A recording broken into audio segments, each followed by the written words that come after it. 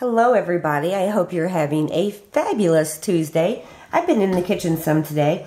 My cutting board needs cleaned and I thought what better time than on Tuesday's tips and tricks to show you the proper way to clean a cutting board, a wood one.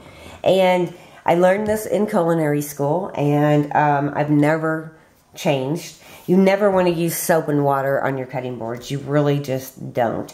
It's not good for them. It's going to strip them really bad. It could warp them. It's just not good. But what you do use is some kosher salt and some lemon.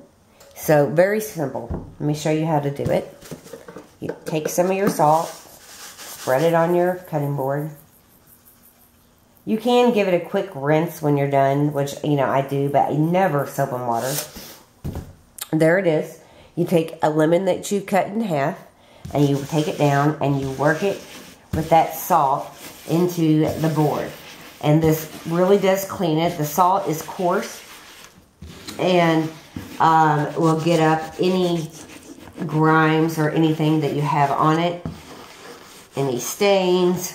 I mean, I do have a couple stains that nothing's going to bring out, but this is the proper way to clean it. If you have any smell of fish on it, this really works also to get it off. Now, I like to squeeze a little bit of that lemon juice right down on the board. Keep scrubbing it. Sometimes you'll find that you'll need a little more abrasion. Add some more salt. Get your lemon right into it and work it all around on the board. I doubt I'll rinse this, actually. I do wipe it off with a paper towel. This is food coloring, and so is this that I was never able to get off, no matter what I use. This works on all wood cutting boards. There's not any kind this won't work on. You could actually use it for plastic, too. If you made fish or some type of smelly food, the lemon's going to really help absorb that odor.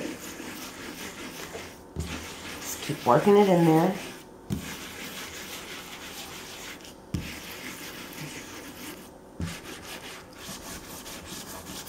Get it around the sides. Because you get that part dirty too.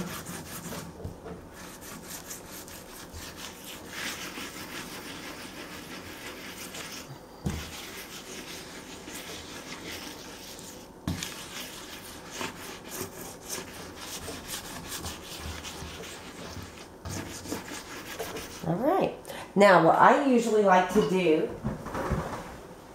is just take paper towels and wipe it off really well.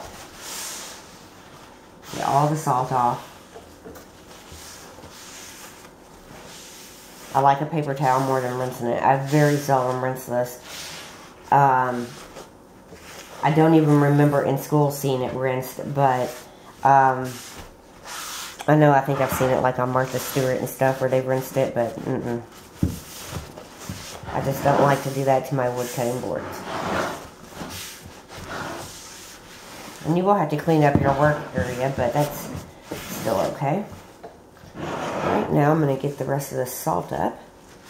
Remember, if you're dropping some, to toss a little bit behind your back. Good luck if you're superstitious. Which I am. Not really bad, but I am. Okay. Into the garbage. And now take your last paper towel and dry it off really well. And that, my friends, is a very clean cutting board. Cutting boards aren't made to be beautiful all the time. They're really not.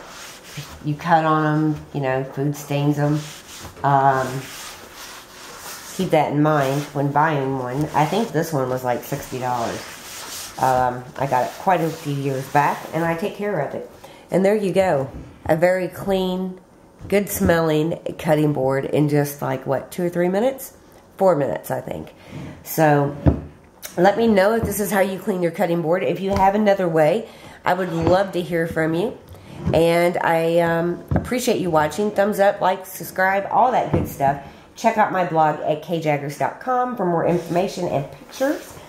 And stay tuned because I have quite a few videos popping up. Bye-bye.